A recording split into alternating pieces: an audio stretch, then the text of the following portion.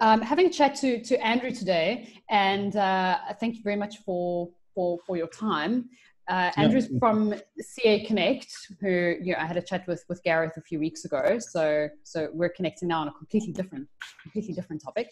So if you can give us a little bit of background to your journey and your qualification and what you do at the moment before we get started on our topic today, that would be really good.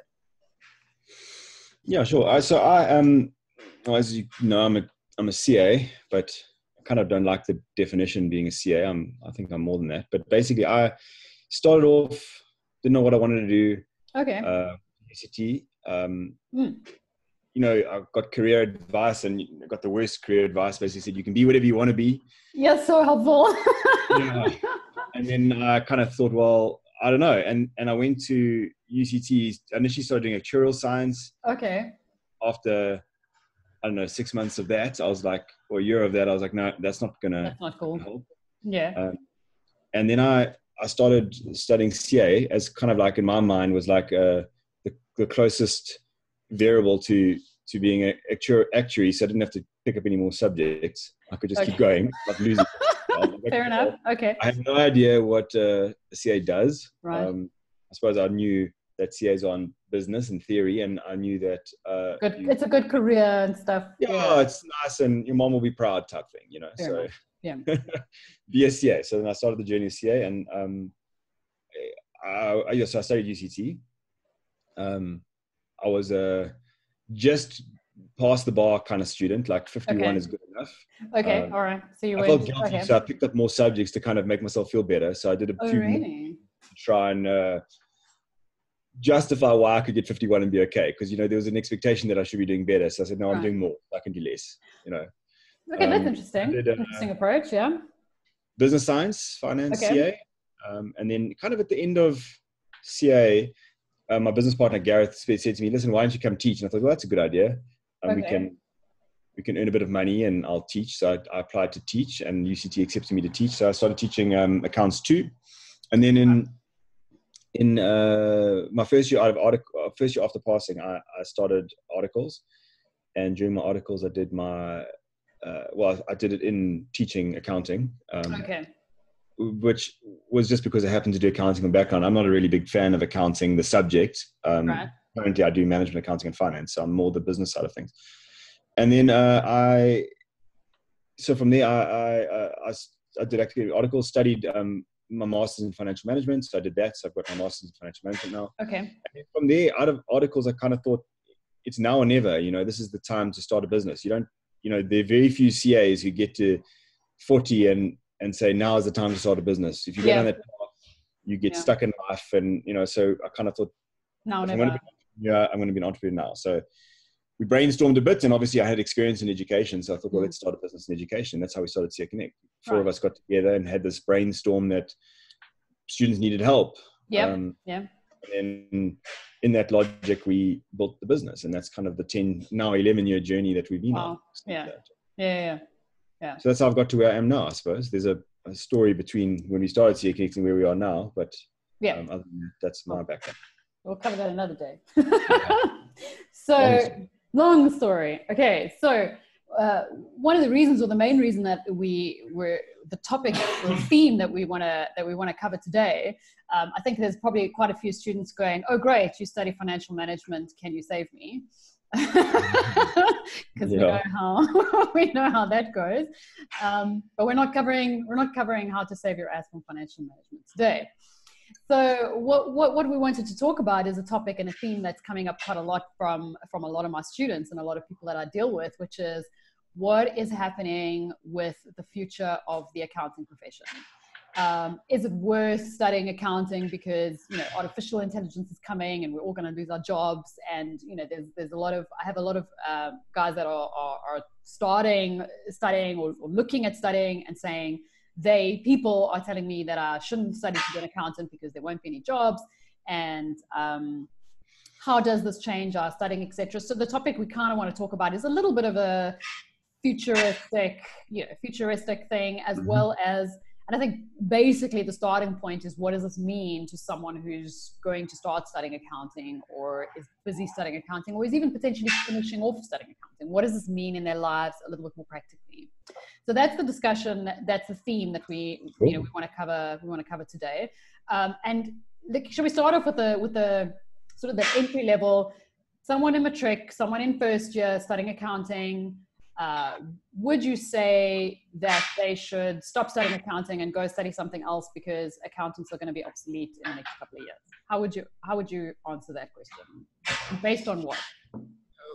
Well, I think the premise to that is that, which I don't agree with, is that this idea that there's one type of CA, there's one type of doctor, there's one type of engineer. And I think when people make decisions around their career and what they want to be, they should understand who they are first. And I think,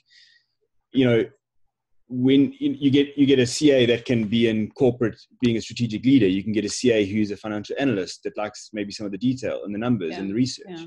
You get CAs that are cost accountants. You get CAs that, do financial management. So there are so many versions of what a CA is. In the same way, you get doctors that want to be at the side and helping patients. You get the doctors that want to be the specialist surgeons, don't want to deal with it. Totally. Yeah. So I think what's more important for a student in terms of deciding what they want to do is to know who they are and how their education is going to fulfill their needs.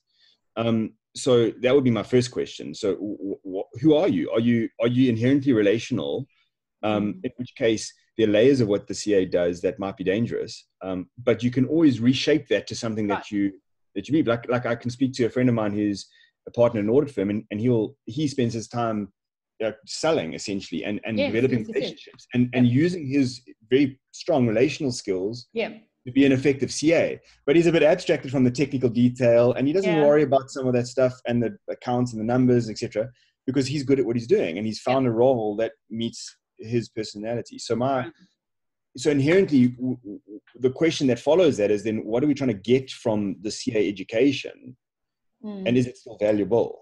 Right? And because of what you could still be. And I think it's important as to how it really comes down to how you learn, and I suppose the type of institutions that you go to and choose. Because for me, you get a whole lot of different ways of studying. At the end of the day, the goal has to be figuring out how to navigate overwhelming information in a world of overwhelming information. True. Right. That's got to be the goal. So the skill is to develop the ability to make good decisions and to use what you study to help you, but not in a way where you've maybe learned procedurally what a CA does. Right. So when you ask the question, what's going to happen with AI and the future of CAs? Yeah, there's a whole section of what a CA is that's going to fall away. Yes. It will definitely prejudice a whole bunch of CAs that have found roles in the systematic way of being a CA, and those things are definitely going to be under pressure. Yeah. But that doesn't mean that the other layers of what a CA is, which is the human layers, strategic leadership, management. There's a lot of things that we do as sort of robust CAs that require skills that are definitely not procedural and can complement and enhance using AI and technology. I mean, if you look at our business now, we're using technology to support enhancing the skill of the human caliber that we have. Right. So my answer to a student would be, I wouldn't be worried about what AI is going to do to that career. If that's your fear, then any career where you are depending on the certification as being your solution, it means you're depending on not yourself and your skills, you're depending on a role. And when you're depending on a defined role, that defined role can very easily be taken over by a machine. Yeah. What you've got to depend on is your ability to adapt and think, and that's what you've got to get from the CA education. So then the question that follows that is, are CA educations creating that? Yeah. That I can't categorically say in every environment. I think some environments, yes, definitely there's a time and energy spent fostering thinking. In other environments, it's just systematic. I got to pass, and then at the end of it, all you can do is what you've systematically done. Yeah. Okay. So before we get into the the specific education, because I totally agree with you on that. I absolutely agree with you, and what I like coming from your conversation is the focus on your personality, your relational dynamic, and your, people still kind of call it soft skills, although it's really hard and they're not soft. They're professional skills, and your ability to adapt, so for me, innovate and adapt. it's understanding you, understanding that you are unique, right? That you are not going to be like every other CA, and that's okay. But it's understanding how you can use who you are and find roles that play to those strengths. Yes. Right? And for me, critical skills are being able to adapt and reinvent yourself. Totally. Lifelong learning, in the sense that I'm always curious, and I'm always asking questions, and I'm always challenging the status quo. Those things are fundamental skills. Now, you don't have to be a CA to get those skills. Those are skills you can get in a lot of other careers. What's quite nice about CA, though, as in the learning of CA, which I've valued, there's positives and negatives. The positive side of it is that it's the language of business, it's the context of business, and actually, at the end of the day, all activity connects to a business. It's about making money and professional. So even if you're a doctor, you have to run a business at some point. You have to be involved in a business as an employee and understand. So at some point, by doing CAs, you are getting a nice broad skill set that touches into all the domains, because you can connect into a medical environment, because you can be involved in running a hospital, because you have the skills to do that. You can do it the same in the engineering world. You won't ever be the engineer building no. But it's part of the team. So for me, that's quite nice, because especially if you're not dead set, like I know I want to be an engineer, I want to build bridges. Right. Then it's quite a nice way of being broader than being narrow, which gives you flexibility in terms of your life going forward. That I like a lot about it. And I've used that to a large extent in my life, because I'm not a classic CA. And in retrospect, I should have probably done something like engineering, and I might have found it more enjoyable. But I'm using CA in a way that allows me to find enjoyment in a lot of the different domains that I'm involved in. The downside to CA is that, and I think this is a bit more esoteric, but it because it's very monetary focused, you define yourself around money very quickly. Like, if you think about it, an architect builds a house, an engineer builds a bridge, a doctor heals people. Those actions and activities, the money's a secondary thing. Right. My goal, I mean, if you ask a doctor what is the best thing he's ever done, he's not going to say I made a lot of money. He's going to say I helped this person. Oh, I happen to make a lot of money, but I'm helping these people. If you ask an engineer, they'll talk about the bridges they've built and the things they've designed. They're not going to talk about the money they've made, and they'll be like, oh, cool, I also make money. Right. Ask an accountant. Right. Oh, what have you done? Oh, well, I've made a lot of money. And they can't talk about the value. The value is not self-evident in terms of what they do. What's your level of meaning? I think that's very true. I think part of the challenge I find when I talk to students, part of the challenge I think is accounting is one of those fields that are so heavily stereotyped for so many years. Accountants, gray suit, love numbers, OCD, very boring, no personality.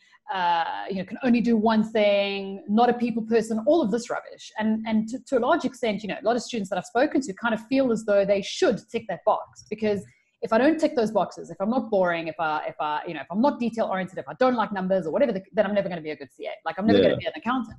So for me, I feel it's almost like a chicken and egg thing. I think, students kind of go, I want to meet all these criteria because that's what I believe you have to be in order to be an accountant. And I think it's going to take some time and a lot more work and a lot more exposure to get people to realize that you're going to be far more successful if you're innovative, a people person, able to adapt, and you look for meaning in your career and in your relationships, etc. For sure. Because you're 100% right. One of the things when students ask me, why are exams focusing more on discussions than calculations, for example? And kind of like, why am I going to pay you, 1,000 Rand an hour to do an amortization calculation when I can Google that? There's an Excel spreadsheet on the template where I just have to plug in 3 numbers and it's going to pop up for me. Like, why am I going to get you to do that? Or and I think we don't, most of my students don't naturally think about it until it's brought to their attention, and they go, yeah, okay, good point. So where is my value? What am I going to do? And, but what is interesting, what was very interesting is this distinction between CA-SA, so the South African CA framework, and CAs globally, right? And I'm at risk of generalizing, but to a large degree, the SA has defined itself in a very unique way relative to most other CAs.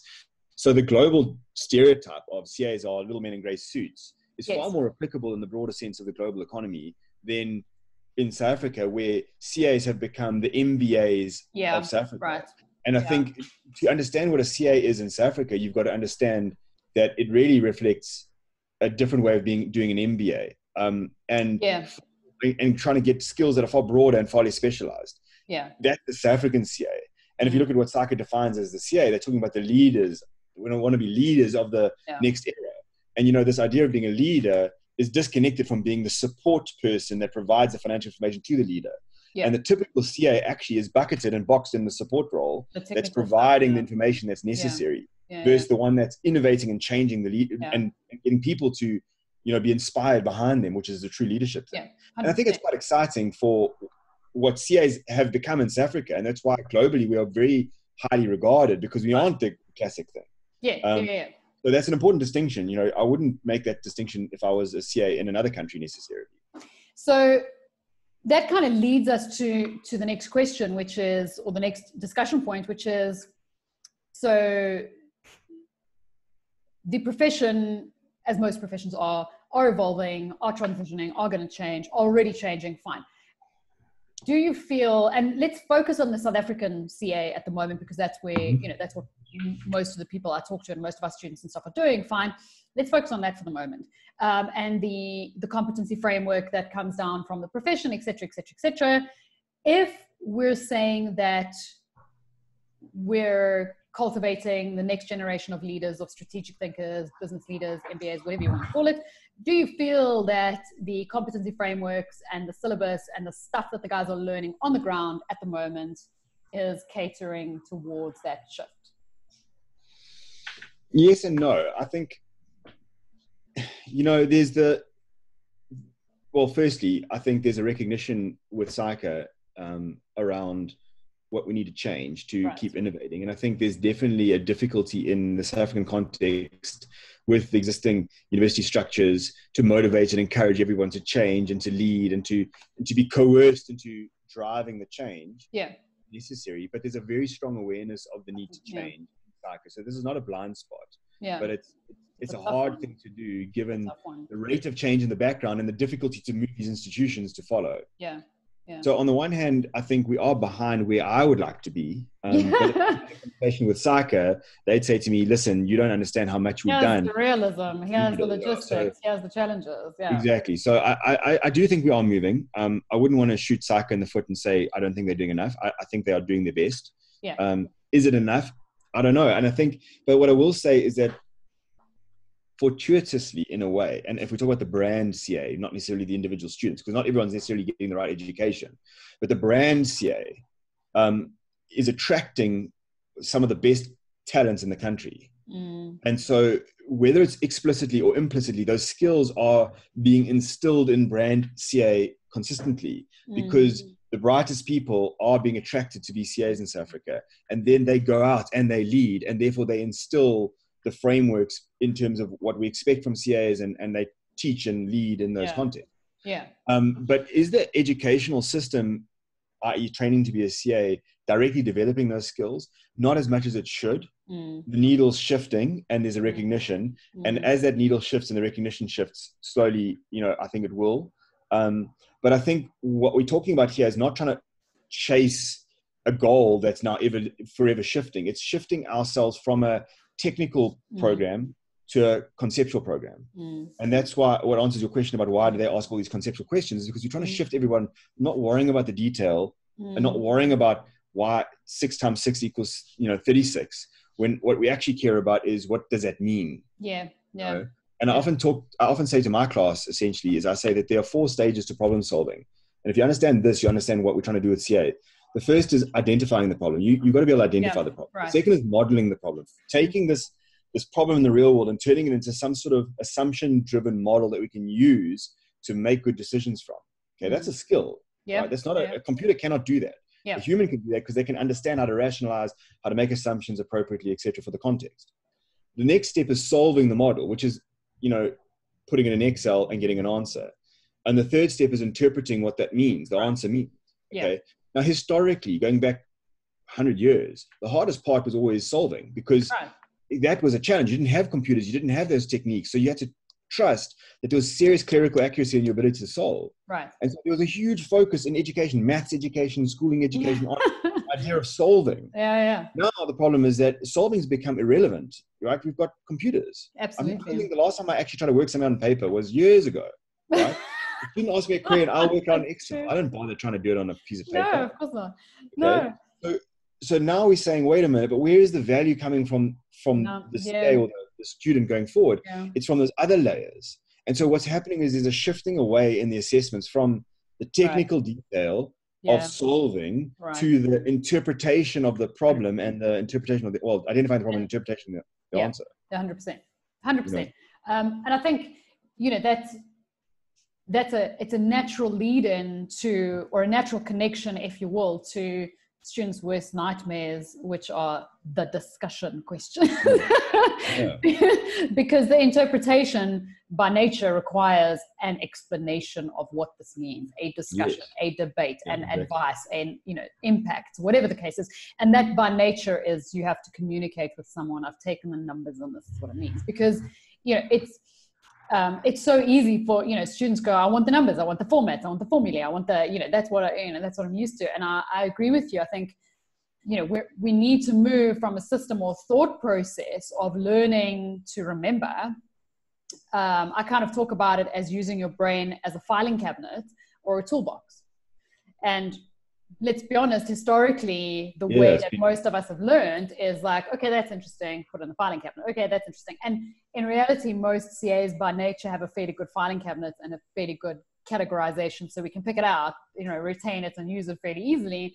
But when you give us a toolbox and go, here's a bunch of tools, like you say, identify the problem, assess the problem, and now use the tools that you've got to solve any kind of problem, we're like, okay, where's the format? Where's the template? And going back to your first question, those people will be obsolete because you're trying to be a bad computer. Right. That's such a good way of putting it, because I can get a computer to do that, and that's going to be so much more accurate than you. That's so true. A bad computer. I like that. I totally agree. Again, one of the things as a silly example I use for my students, that are a little bit lower in the study levels, because they don't necessarily get the conceptual stuff, is, when I talk to people whose parents were accountants, or grandparents were accountants and stuff, they talk about the fact that the skills that were really valued and they, like their dad or granddad's party trick was the ability to add up 2 columns of figures at the same time. In the manual, those big fat ledgers with 10,000 columns. And they were able to add 2 or 3 columns, together, like separately at the same time, simultaneously. And that was like, wow, you're a great accountant. That's amazing. Now your ability to do that is like fantastic. Yeah, like you spend time figuring out how to do that. You spend time, like, who cares? Nobody's going to pay you for that. So that's exactly the same. It's an example of a skill that was highly valued. Technology shifted, and here we are where it's like, cool party trick, dude. But unless you're going to go stand on a street corner and do it for entertainment, nobody cares. Like, nobody's interested. So I think that's very true. And what I like, I agree with you. I think it's easy to say the profession should change, my university should change, my textbook should change, whatever the case is. But I think the starting point is that you need to change. You need to think about the way you learn and what you're learning for. Yeah, for sure. But the challenge with that is that takes a level of personal maturity that not every student necessarily has, is to be able to reflect and recognize what they need. So I do think it's a shared responsibility that the institutions that they go to need to be able to probe and prime the right questions to get these people to understand what the mature decision is. I can't change the way you think, but I can probe you to think about it so that you can change the way you think. And if nothing happens, nothing's going to challenge you to change the way you think. And I'll take it a step further and say, in actual fact, if you look at our socioeconomic situation, as you've got a lot of previously disadvantaged students coming into the system. They come from environments where, and South Africa just generally is very economically strained, which means there's a base level fear embedded in our psyche that says, I need to be secure. 100%. Okay. Yeah. And if you think about it, why am I being CA? Well, if you really ask 99% of CAs, I'm a CA because I want to be secure. because I want to make enough money to be secure. Now that I don't see that as wrong. It's a natural response to where you're at. Now, if you are specifically previously disadvantaged, that's even more important. Absolutely. Because the end of the story is I want to be secure because I also have to look after my mom. I have to look after my cousins. I have to look. So for those people, it's like, I am the hope, right? Yeah. So then what happens is the weight of pressure sits on these people when they go through the educational process. This starts from schooling. And immediately, you know, if you don't have a bigger picture of education, which I'm blessed to have, you look at your success as defined by your marks as opposed to the journey. And you go, hell, I need to get good marks. That becomes the national narrative. I am doing well at school and I will be successful if I get good marks. Yeah. What's the easiest way to get good marks if you don't understand something? You can either take the time, step back, try to learn and process the bigger conceptual understanding so that it becomes easy and you get the right learning, or you can rote learn to get the answer. And if educators are lazy in the way they assess, there are a lot of tricks to get to the right answer, which means suddenly the game is, all we're trying to do is get right answers. And then we go, well done. And you're getting good marks, 90s and stuff. And you go, I think I must be brilliant. You go through this whole journey and you've done no real learning. You've just done filing.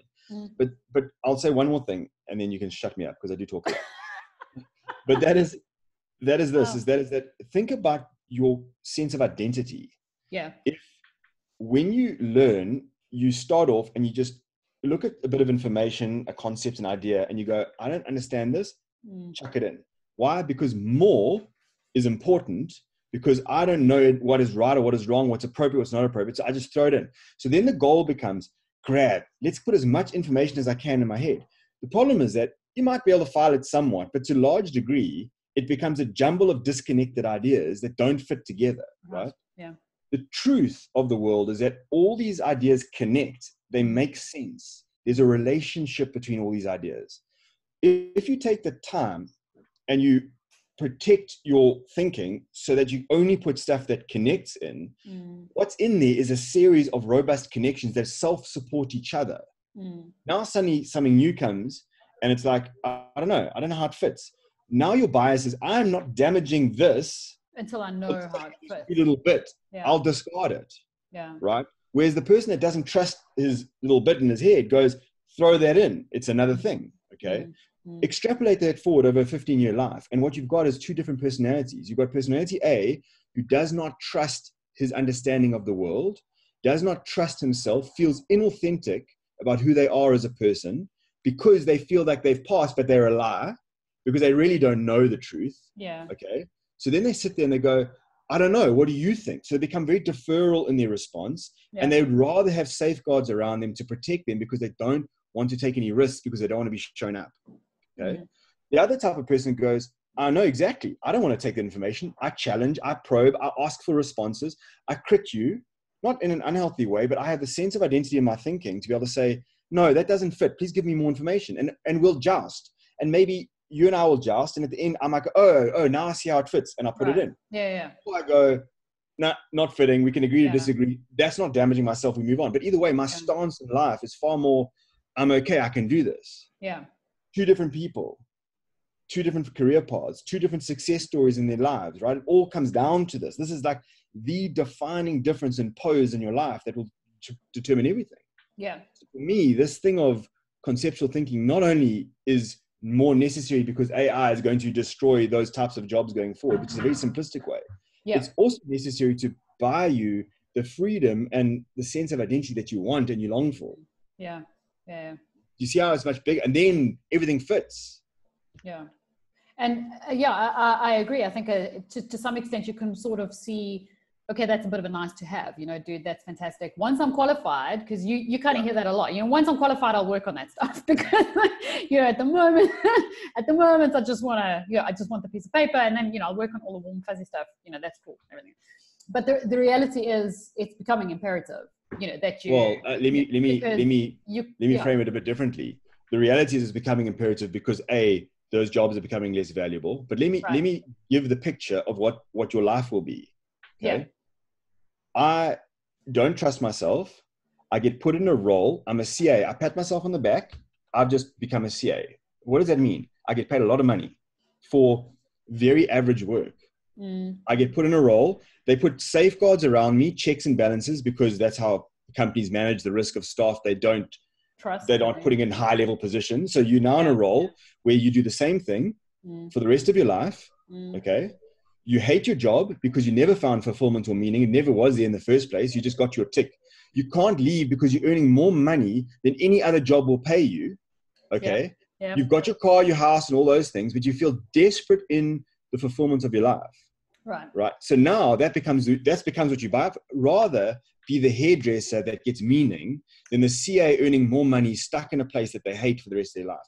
And that's what happens to a significant number of CAs that don't develop these skills. So it's more important than you're not going to have a job. The next layer is that when you don't have a job, you're not going to lose a job straight away. But what you're going to find is that there's pressure on your productivity. You have to work more hours because otherwise the computer's going to do it. There's pressure on your price. We're not giving you increases anymore because we can do it with the computer otherwise. In other words, we are competing away your value and you're stuck. Do that over 25 years and you're desperate. You'd end up. It's a very interesting point. So if you had to add one subject or one genre, concept, subject to the current CA syllabus, not, forgetting logistics and forgetting, the reasonableness or the realism, but if you had to add one subject, one conceptual topic or one conceptual subject to the current CA syllabus that you think is massive gap and that you'd love students to have exposure to, what would that be? A little bit of it off the wall. I feel like what skill would you love them to have a subject for, kind of thing? So I'll answer it, but I'll say this: I don't think the building blocks are missing. It's the how of the building blocks that are missing, not the fact that they're there. So, given the context is CA, given the context is business leadership, right? Given what we want you to be capable of doing and thinking in the frameworks we want you to use when you leave, I think there's enough in it. Okay. I think I would cut stuff out that I think is not color, enough color to justify the effort and energy to do it. And there's a lot of stuff that I would cut, but that's you'll be voted in for president based on that thing. Every CA student in the country would vote you for president. Maybe I should go for that. It's worth it. We've seen worse. But in terms of the how, I think the most fundamental subjects, and I am biased because I am a management accounting and finance person. You're allowed. But the fundamental subject is, so I frame management accounting and finance as this process of decision making. Essentially decision making and learning how to assert decision making or ensure you influence decision making onto the people that you manage, right? That's what it amounts to. Whether decisions are operational in the detail or whether they macro in the bigger picture, I'm buying a company. You've got to make decisions. So for me, whatever subject is showing you how to think carefully and logically and consistency about decisions, how to process decisions, how to make good decisions using the financial frameworks and consider the non-financial layers that are critical. For example, impact on people. It's almost the you talk about EQ, but the soft skill layers that are now adding more and more value in the modern world, in the intangibles that we never used to care about. Make that guy work. Now it's like, how does he work? How does he feel? Those are important things. So for me, it's to consider these layers simultaneously, to be able to process that information, but not be the expert on the detail and the information, but know enough to go and find the appropriate information to support that. Right. For me, that skill, right, is almost like the flagship skill that everything else holds on to. The rest is the color that gives you the breadth of thinking to help you touch on more domains in the business world. So if you don't get that framework right in the beginning, the rest is just meaningless information hanging on nothing. And the other thing that I would say is that any process that that causes the collision or the integration of ideas, the fringe where these things come together is where the value is created. The CA that does really well is the CA that understands how the financial impact of using this technology, the financial impact on hiring that staff. So it's the blending of the skills and the margins where these competencies come together, where the modern value is added. It's not on the thing itself. So classic business is like, I have a CEO, and then I have operations, I have HR, I have IT, I have all these domains. Yeah. And they all must run their domain and support each other. Yes. Modern business goes, how do these domains touch each other? Yeah. Because it's the touching of those domains that creates the real value of the future. Yeah. Yeah. The whole is greater than the sum of the parts. Yeah. How we teach that will define your success going forward. Okay. That's a very roundabout way of trying to answer your question. No, but I think it's good, and it's a weird question. I mean, but the point is just, what would you add, or how would you shift, or like what would you like to inject into that kind of isn't, either, as you say, isn't there, or is not quite done in the right way, or whatever the case is. Like it's just it's an interesting point, and I think you spoke earlier about the fact that there's it's a two-way street. We need students to think about this stuff, but we also have to have these kind of conversations to start the thought process, because way too many students are kind of locked in, exactly as you say.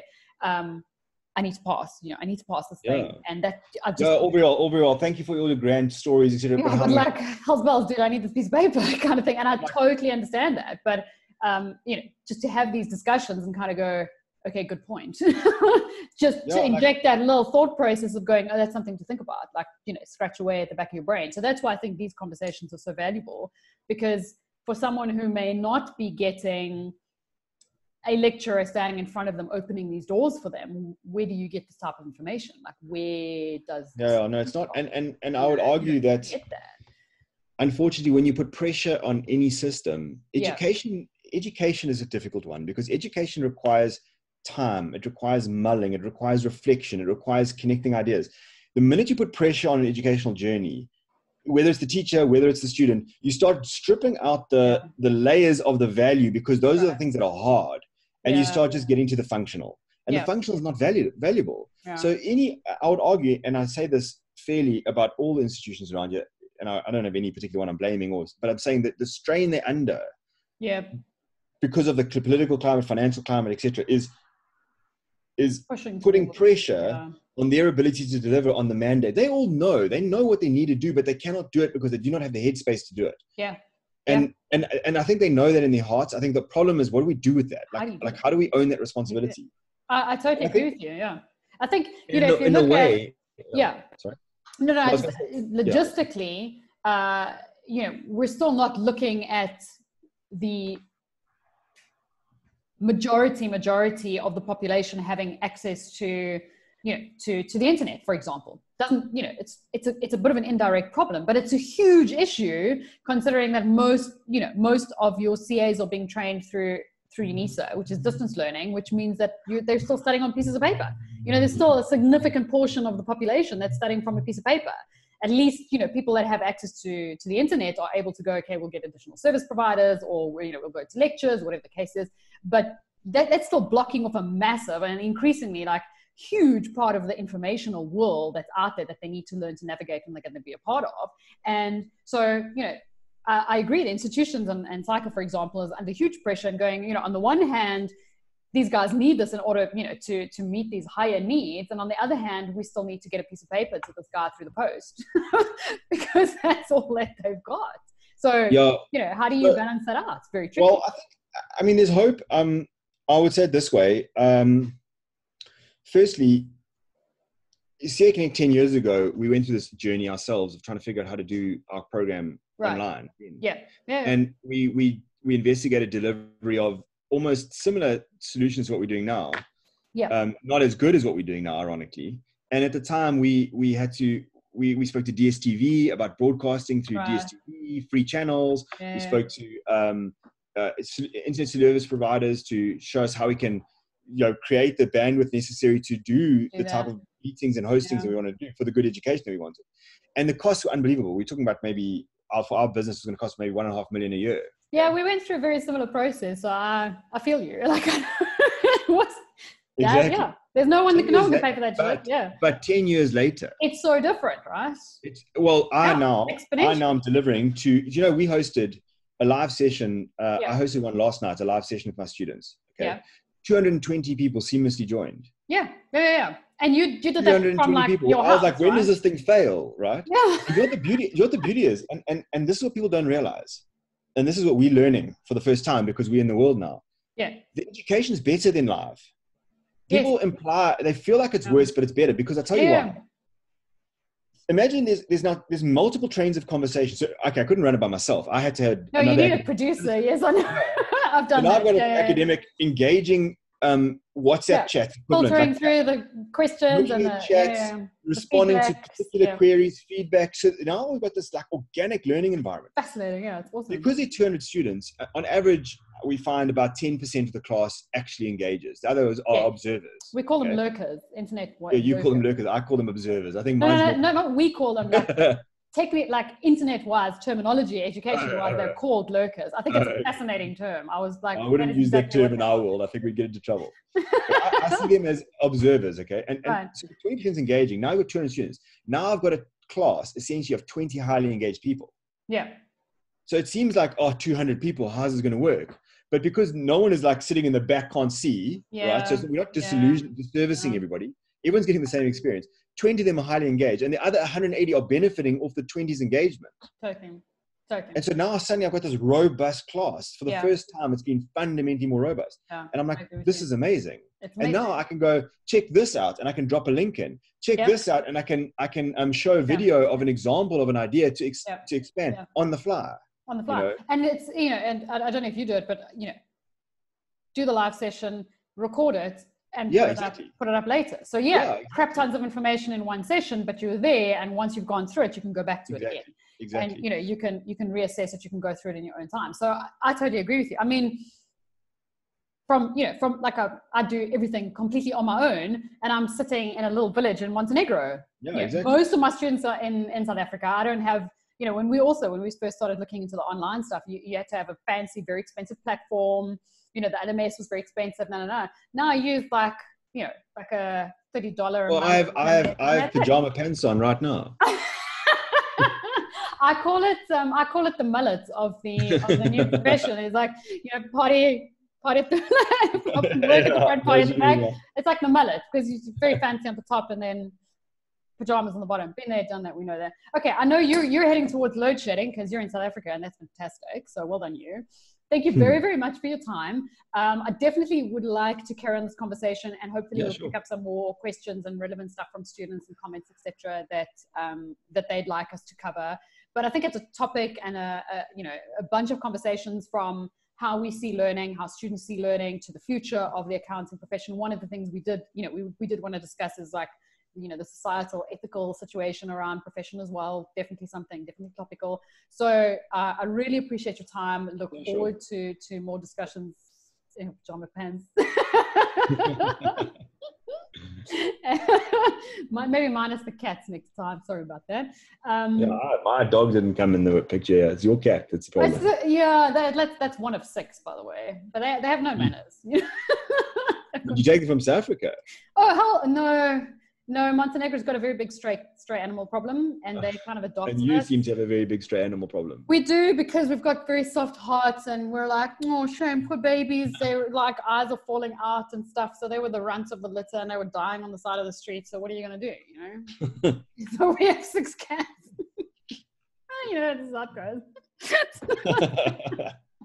You're going to be the cat lady soon. Oh, we are. At least I'm married. That's what I said. At least I collected the cats after I was married. It would be a very awkward conversation if you weren't married. Otherwise, I would never get married. Like, oh, you have 6 cats. Okay, cheers. It's been real. Like, not doing that. All right. Anyway, so again, thank you very, very much for your time. Yeah, sure. I appreciate it loads.